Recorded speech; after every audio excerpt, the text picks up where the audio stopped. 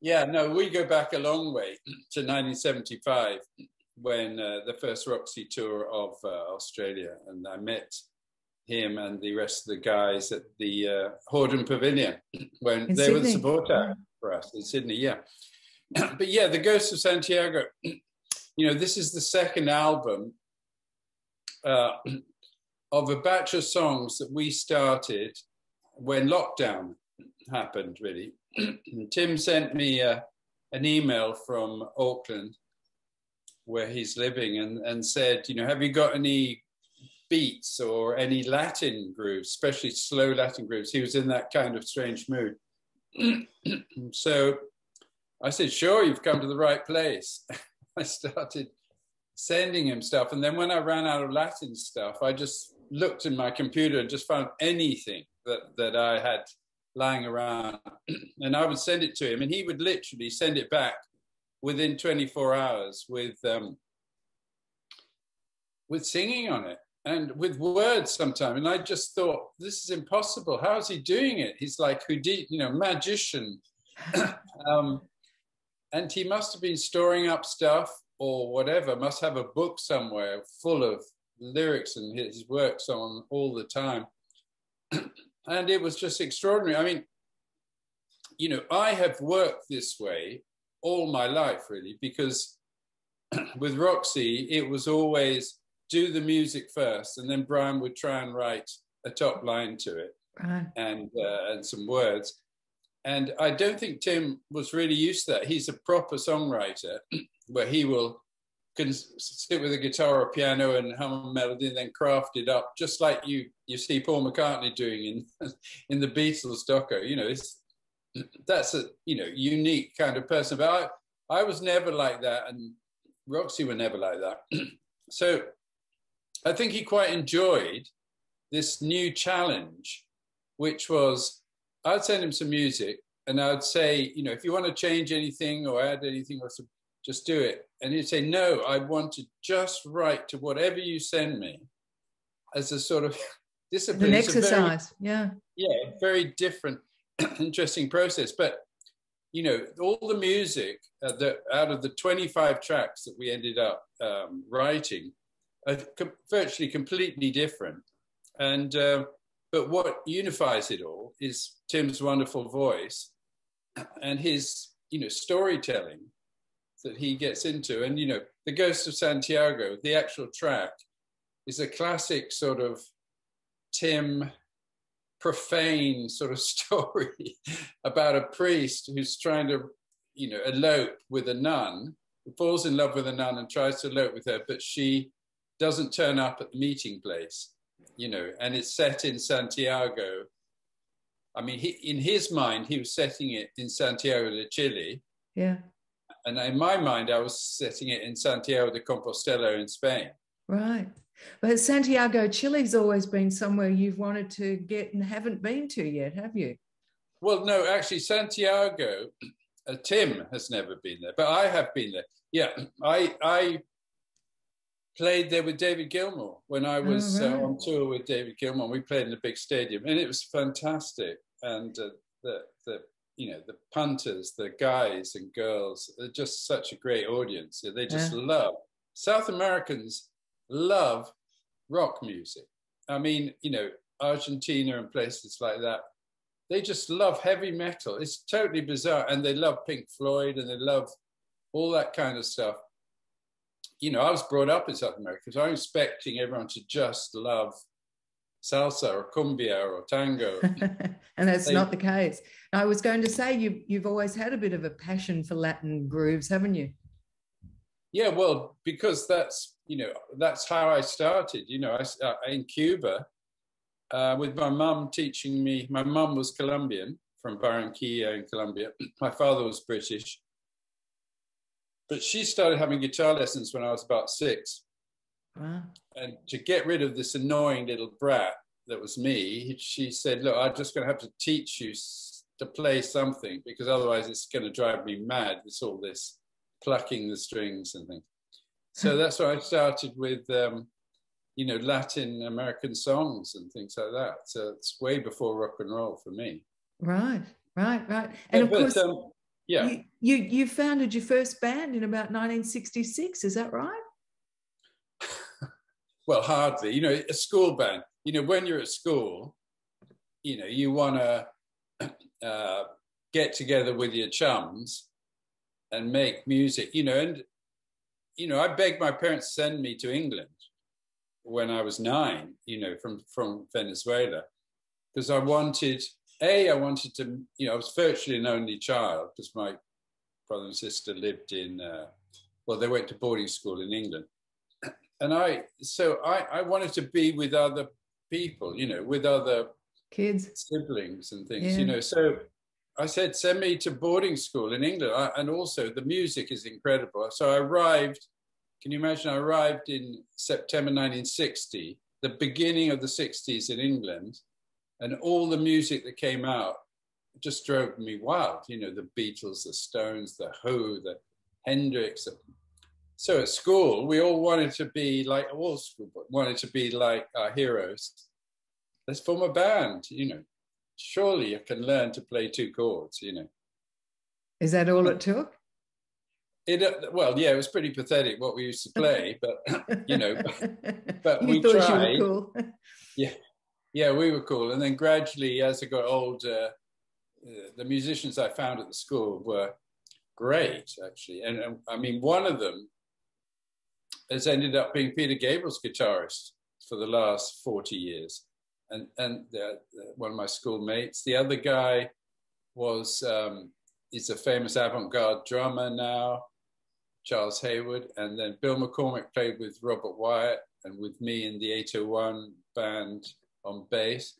So those schoolboy chums turned out to be actually lifelong musical chums. Yeah, serendipitous. But you know, you're meeting Tim and Neil when he was quite young, when they sent him to England in 1975 to join Split Enz. You know, it's great. It's like having more chums, you know, and so, you know, here I am still. I mean, David Gilmour, I've known since I was 16. He lives next door. You know, I speak with Tim all the time. I saw Neil play at Hampton Court Palace a couple of weeks ago. There's just the same chums, if you like. It's very nice, you know, just to have friends who you like, who happen to be great musicians. I can imagine. And that you get to work with also. It's awesome. Yeah, you get to work with them. So, but, you know, me and Tim, I just sent stuff and backwards and forwards. And really, for the first 18 months, we didn't even think of, you know, something like Zoom, because we had no idea how to do Zoom. But then, you know, obviously all our children taught us how to do Zoom. Funny and then about that. Crikey, I haven't actually seen you. We've been doing all this music. I haven't actually seen you at all. So then we went on Zoom and had like long chats, which I filmed actually, which are up on my... I saw those. Yeah. Yeah, just talking about how we met and just chewing the cud, as they say. And obviously we won't be doing that again. But we have had our sort of grumpy old men sort of type of hilarious discussions. So you're happy with this new album? I'm very happy with this new album, and I tell you why. Because it, you know, it provides a choice for people. You know, when I listen, and I listen to everything, you know, and I'm up with everything that's going on, the young artists and rap and hip hop and stuff like that. And I think what we have on our 2 albums is something very different. So, you know, if anyone's looking for something different, then tap into The Ghost of Santiago, because it's a sort of an album in the old-fashioned way. It's not trying to have a hit single or, you know, we've brought it out ourselves on my own label.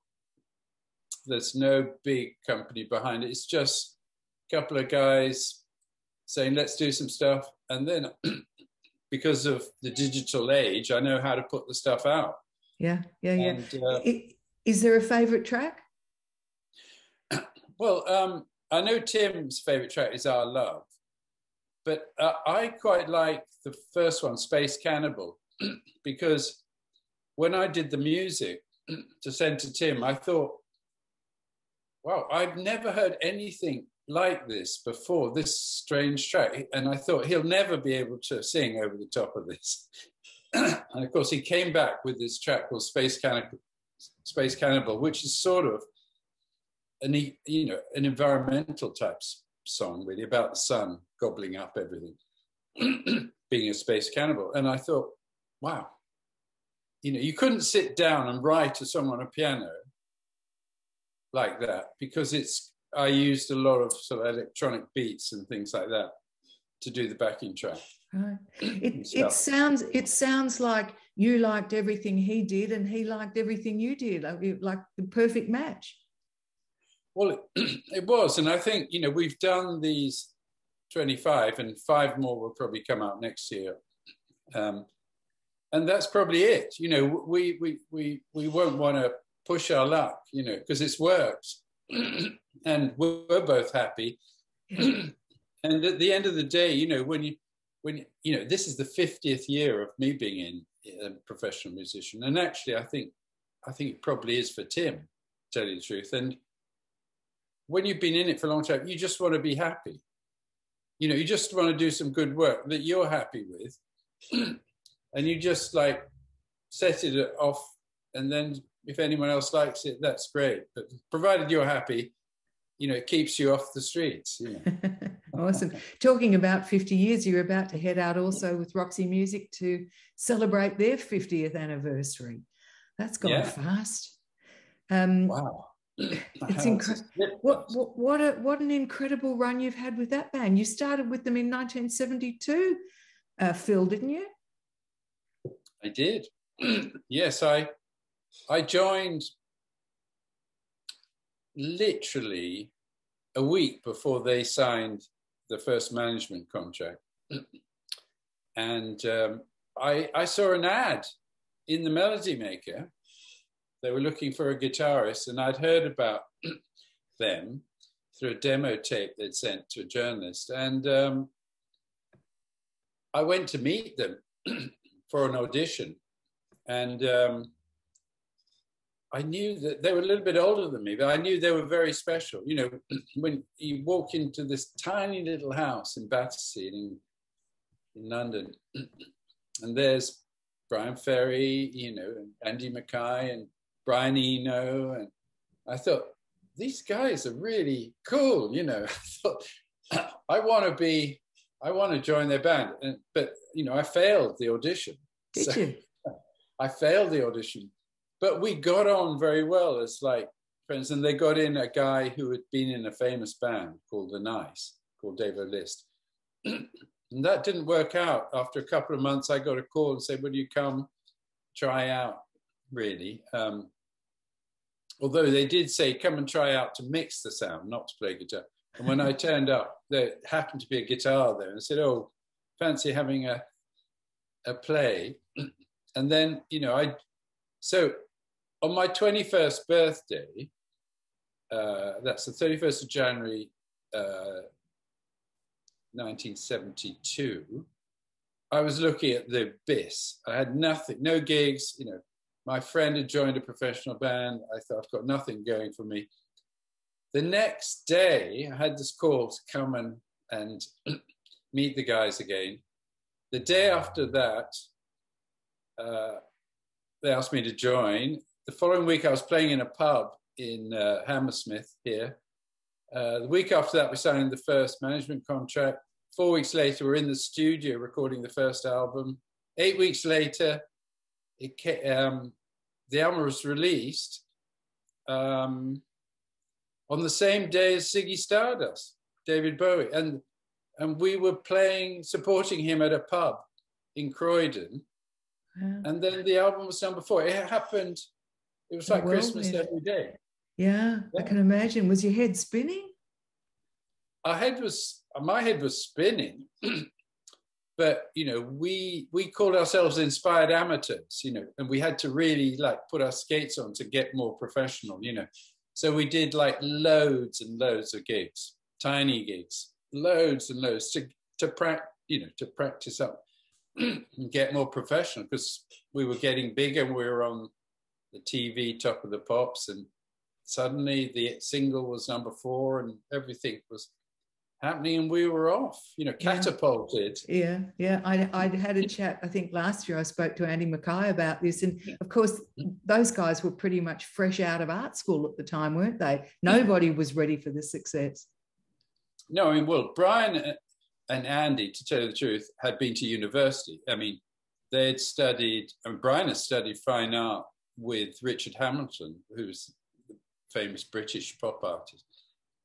And Andy had done music at Reading University. Eno had gone to art college in Winchester, and the same teachers who taught him, of quite revolutionary, were taught Pete Townsend. Oh, right. So it's incredible, like, connections all over the place.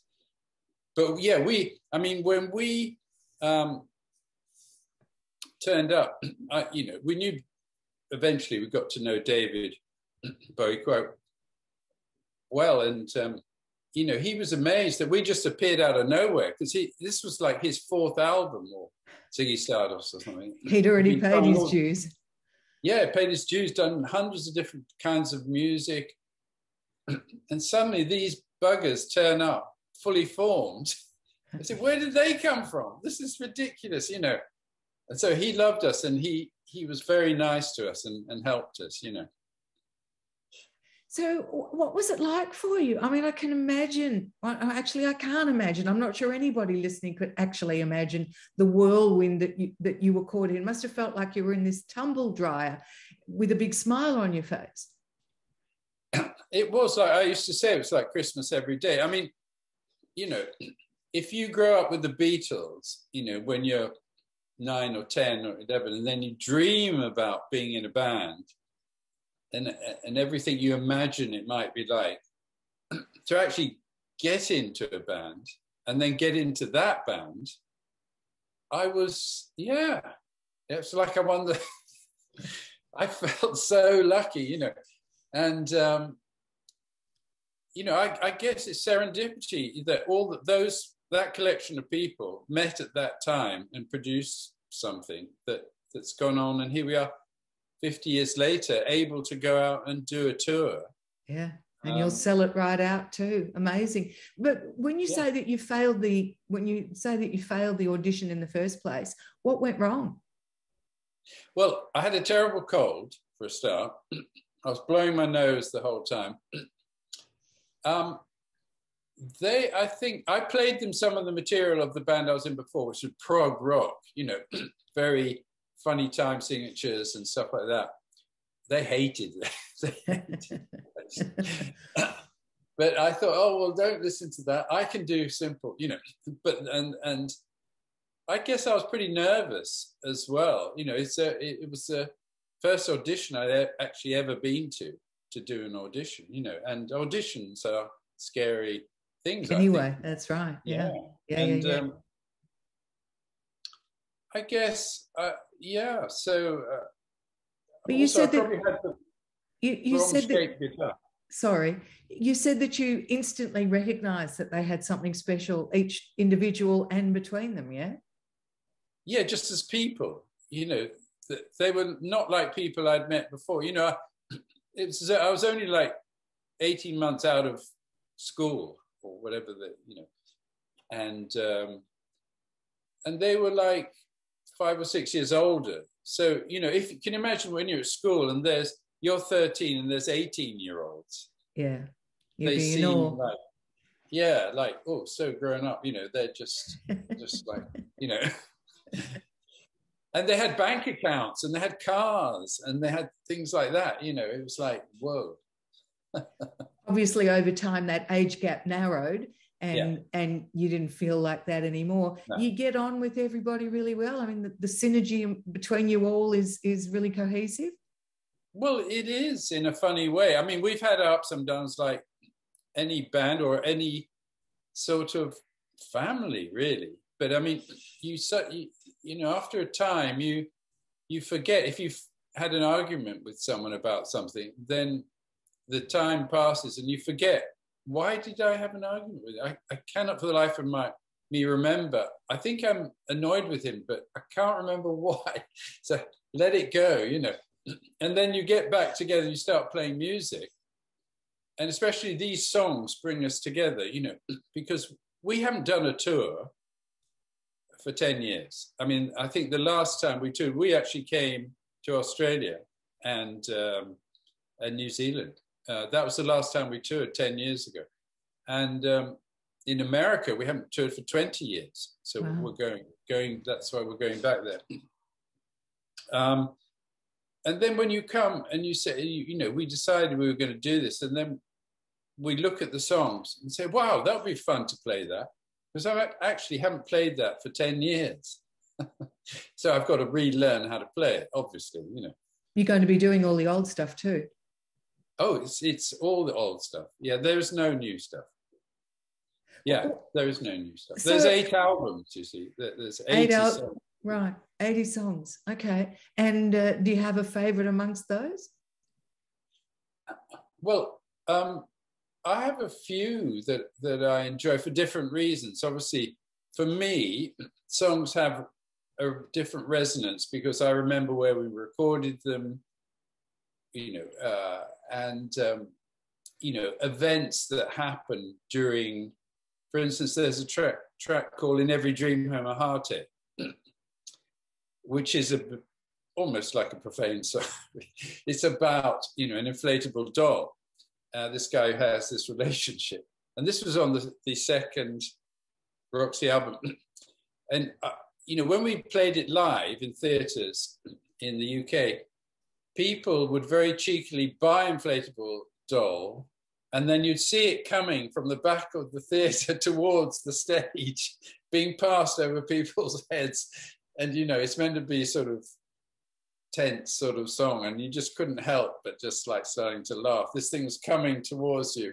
And then when it explodes at the end into a big guitar solo, it's like, it was a lot of fun, you know. So, you know, I'm hoping that we can recapture some of the fun element of Roxy, because you can, as it goes on, you know, the bands, they become a little bit more serious.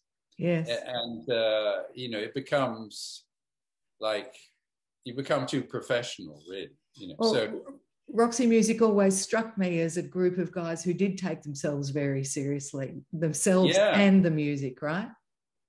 Well, yeah, and you know, how wrong could you be, really? I mean, there's a lot of fun and laughter in doing the Roxy stuff.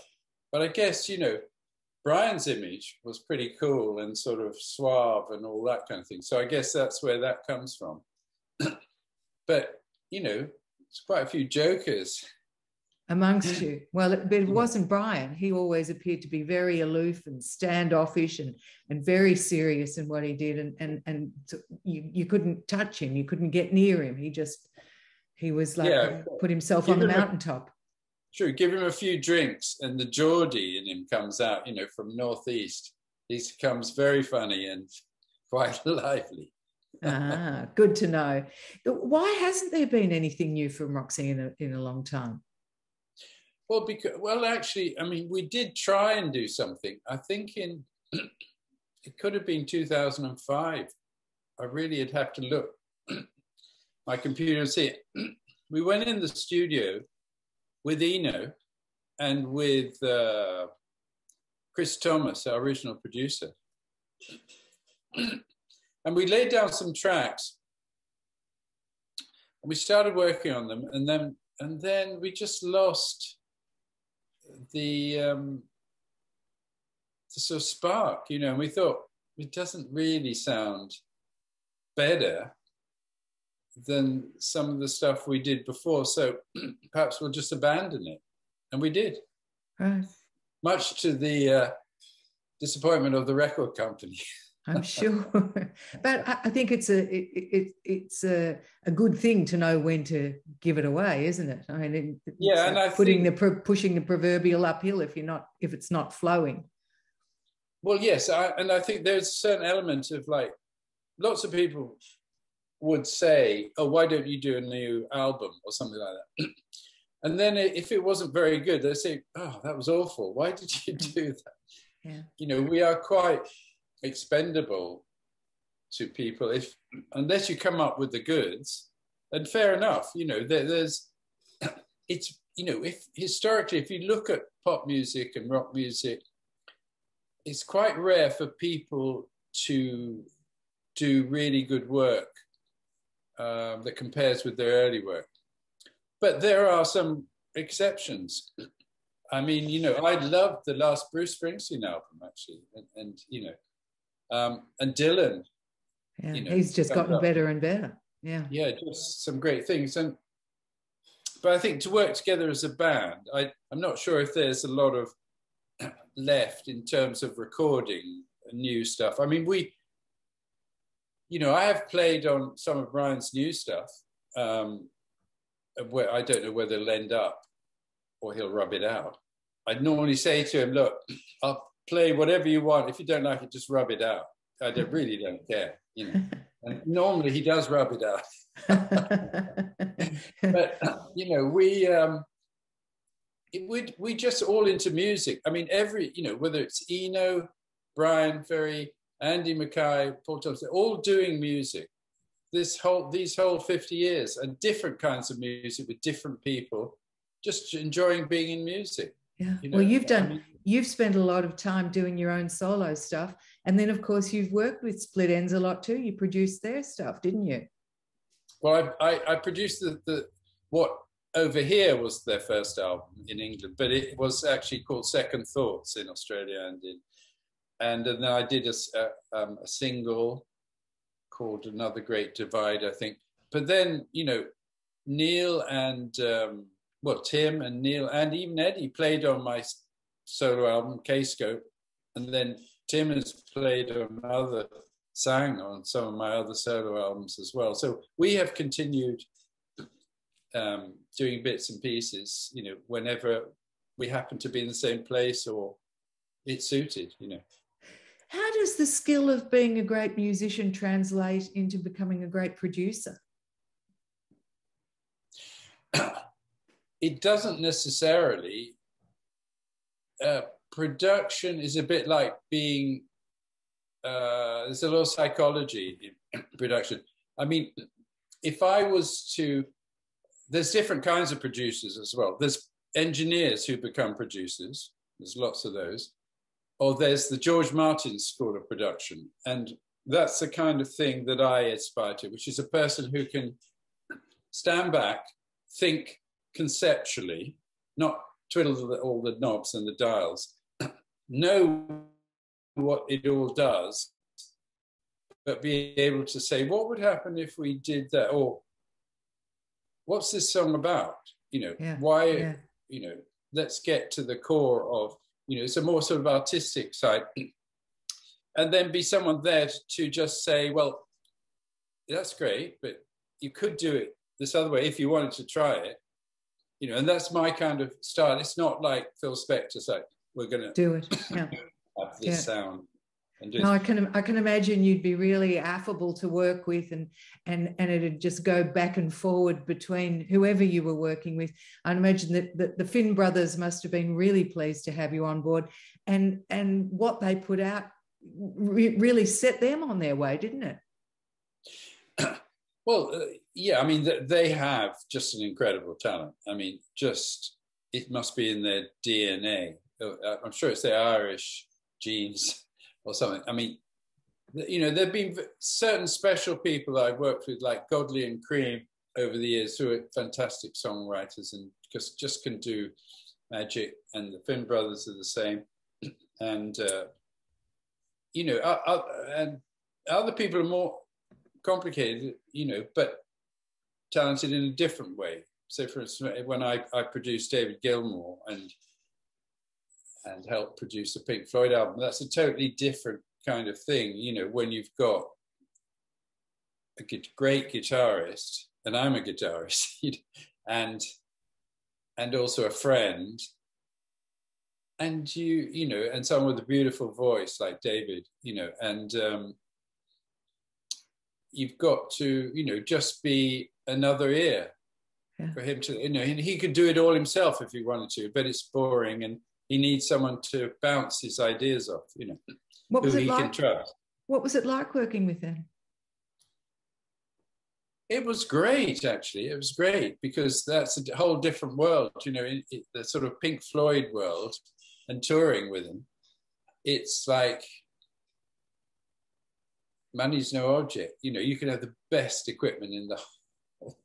He has a studio on a boat, on a 1920s boat that belonged to Charlie Chaplin's manager, parked by Hampton Court Palace, on the River Thames. And I mean, it's just, I just sit at the back of the boat and look out where the control room was and look at like kingfishers flying along, and swans going past. And then there's this incredible guitar coming out of the speakers, So it was just, again, it was just like a dream, I just, because I met him when I was 16. He was a friend of my brother's, to ask him how to become a professional musician.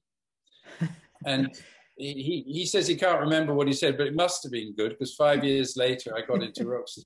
Must have been great advice. Oh, yeah. I wish you could remember it. We could pass it on. Yeah. That's awesome. So you must be looking forward to this tour. Well, actually, before I just go there, and Zoom's going to kick us off in 6 minutes and 42, yeah. But Phil, you're a man of all shades of music, aren't you? Your own solo stuff is very different to the Roxy stuff. The Roxy stuff is very different to the Split Ends and Crowded House stuff, and of course that is so different to the Pink Floyd stuff as well. What is it? Is it that you just like everything? I don't like everything, but I do have a very large musical palette to draw on.